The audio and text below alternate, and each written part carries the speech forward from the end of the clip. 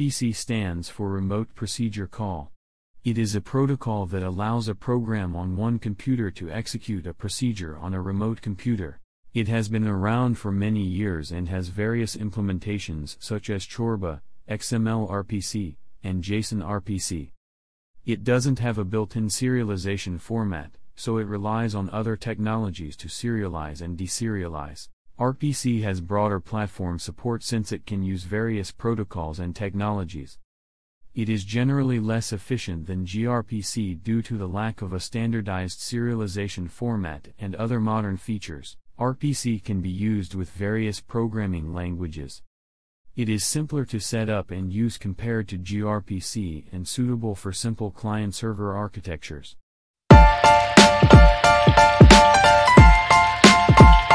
gRPC is a modern high-performance RPC framework developed by Google. It uses the protocol buffer serialization format to encode data and HTTP/2 for transport. gRPC allows you to define services and methods in a proto file, which is used to generate client and server-side code.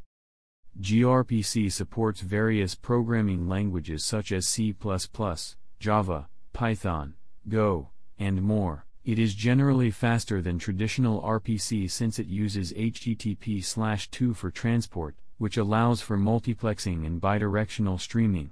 gRPC provides stronger guarantees of message delivery and ensures the integrity of the data being transmitted.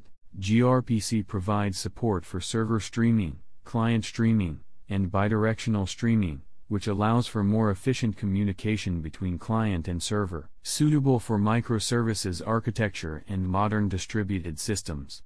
It has a smaller payload size due to the compact nature of the protocol buffer serialization format. It provides built-in support for features like load balancing and service discovery.